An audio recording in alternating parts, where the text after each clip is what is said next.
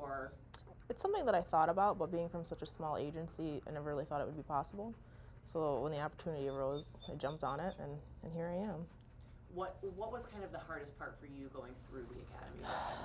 I think accepting the fact that I'm the weakest link in the team. Like, he knows what he's doing, he doesn't really need me. So once I figured that out and I just started trusting him, things went a lot smoother. What are you looking forward to most about, getting out of school and getting him out there too? I think having the opportunity to reach out to the students a little more. Now that I have him, I think they're going to be more willing to come up and talk to me, and I'll get to know the student body a little bit more. So I think that'll be a fun experience. That's it. All right. Go ahead. Yep. My name is Trooper Robert Galarza, Galarza. This is my canine partner, Fabio. He's named after Trooper Fabio Butita, who was killed in the line of duty. Troop L. Troop L, correct. Tell me a little bit about, what was it? Have you always wanted to be a canine handler? Was this a goal of yours or something that just kind of cropped up in the last couple of years? Always been a goal of mine. Always big into animals. I was a veterinarian technician, and I always wanted to be in law enforcement. 2 and 2 together, it's my dream job. What are you most excited about kind of getting out on the road with him?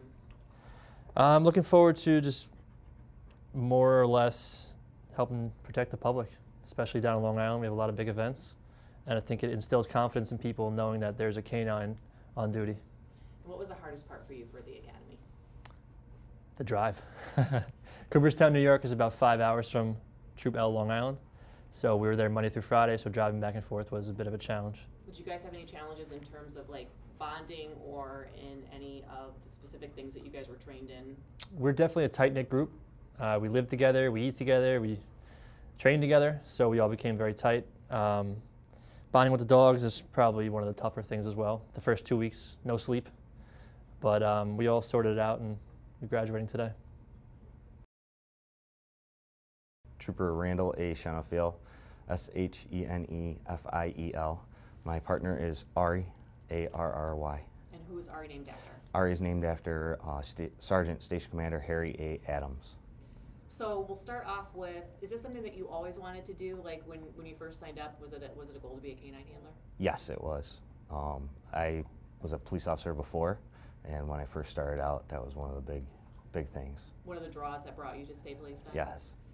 What was the hardest part for you for the academy in terms of training? I was to get in shape. This time last year, they told me that they didn't know if I could ever use my right arm again. So to be in shape and to get in shape for the test, the PT test, it took a lot. I had a great surgeon and a great physical therapist. Set a goal and achieve that goal. What are you most excited about getting out on the road? Getting to work, being at a new station, meeting new guys and all that, so getting to know the community. Different for you too? Yes. Trooper Mark Castiglione, M-A-R-K, C-A-S-T-I-G-L-I-O-N-E. Canine partners Amber. And who's Amber named after? Named after Trooper Robert W. Ambrose. Talk a little bit about, have you always wanted to be a handler? Was it kind of a goal once you started with the state police? I think so. After working the road and really getting into interdiction, a lot of my partners and a lot of my close friends now were canine handlers, and it really inspired me to achieve this goal. What was the toughest part for you in terms of training at Cooperstown? Being handed a dog that you have no idea what to expect. The bonding experience is probably the most challenging, but also the most rewarding. What is it like to be able to work with her, though? It's incredible to see how intelligent these dogs are and the process of them learning. It's just amazing to watch. And what are you looking forward to most about getting out on the road with her? With the opioid epidemic that we have, I can't wait to get back out there and hopefully keep some narcotics off the street. Frank Rose, F-R-A-N-K-R-O-S-E. My canine partner is Canine Cully, C-U-L-L-Y. And who is she named after? She's named after Investigator Bruce McCully. He was an investigator for Division Headquarters. He worked in the Drug Enforcement Task Force, and he contracted hepatitis and suddenly passed away back in 1973, unfortunately. She's fine, don't worry Yep. about it. Have you always wanted to be a handler? Was it a goal of yours? Or? Yeah, absolutely. The troop that I'm going to, Troop NYC, there's a lot of handlers down there. She's an explosive dog.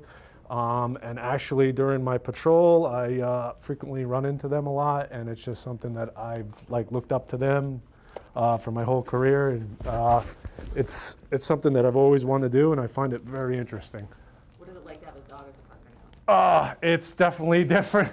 As you can tell, yeah, it's a challenge. And the thing that is the most difficult part that people don't think about is that the dog lives with me. So it comes home, it has to, not only do I work with the dog for 12 hours, I got to bring the dog home so she gets along, thank God, with my family and everybody. So it's a different atmosphere, it's a different thing, but it's a lot of fun. It's truly a blessing. And what was the hardest part for you as far as training? Just being away for 5 months, away from my family was very difficult, not being able to see them, and then also just being handed a dog and being taught something that I had no clue about.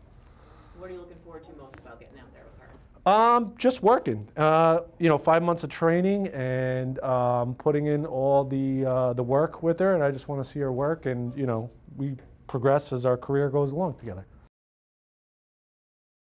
I'm Connor Sutton, C-O-N-N-O-R, S-U-T-T-O-N. This is my partner Skiff, S-K-I-F-F. And who is Skiff named after? Skiff is named after James Skiff, and he was killed in the line of duty in 1920 in Ogdensburg, New York. So talk a little bit about, was this always a goal of yours to be a handler when you came on the job? Absolutely. Actually, since I was a kid, it was what I wanted to do. So once I got on the job and had the opportunity to do it, it was awesome. It's something I've always wanted to do. What was the hardest part for you? The hardest part is probably the the dogs are so good. The dogs are so high speed, and just trying to learn your dog and their mannerisms and trying to keep up with them. And what are you looking forward to most about getting out on the road with her? I'm just looking forward to being back on the road and getting back in the mix of things.